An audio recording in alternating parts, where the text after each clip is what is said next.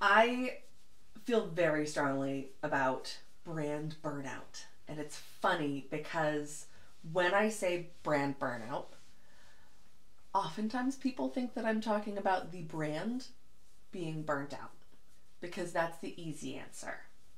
Is my brand burnt out? Is a much easier question to answer. Is it outdated? Is it not reaching the right people? Very easy questions to answer. The harder question to answer for a lot of reasons is, am I burnt out inside of my brand?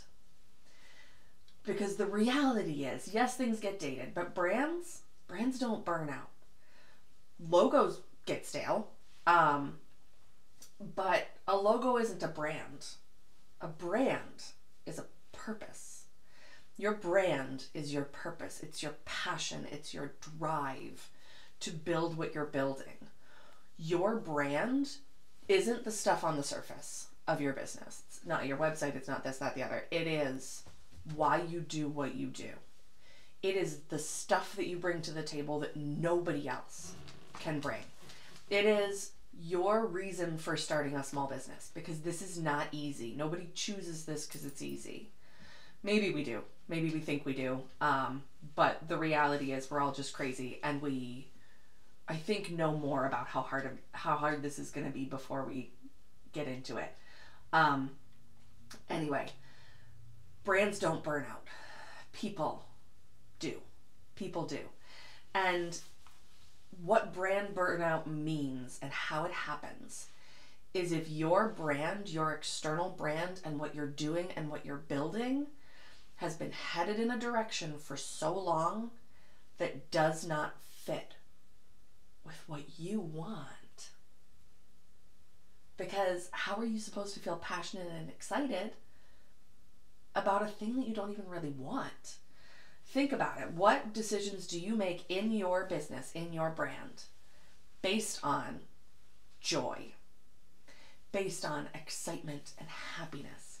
And how many of them do you make based on fear and this feeling like I have to do it this way, or maybe it won't work, or this feeling of this is what other people do, so I'm not going to dig too deep. I'm just going to do what everybody else is doing, and obviously I'll succeed that way. It doesn't work that way. It doesn't work that way. You will succeed when you pay attention to what is happening inside of you.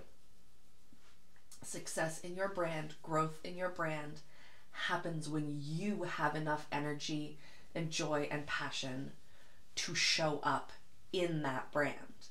And if you're along this path that isn't based in joy and isn't based in this, we as entrepreneurs, we have this crazy well of energy. I don't know about you, but for me, if I'm excited about something, if I am in my business, I could stay up for 3 days straight. I could just work on it. I'm going to crash afterwards, but I'm going to wake up after crashing ready to get back into it. Because it's fun. It's fun, and it's I don't know, passion builds more passion. And when we're doing things because we feel like we should or we have to, or there isn't another option, that's not joy, that's not passion filled, that's a to-do list. I don't get excited about to-do lists.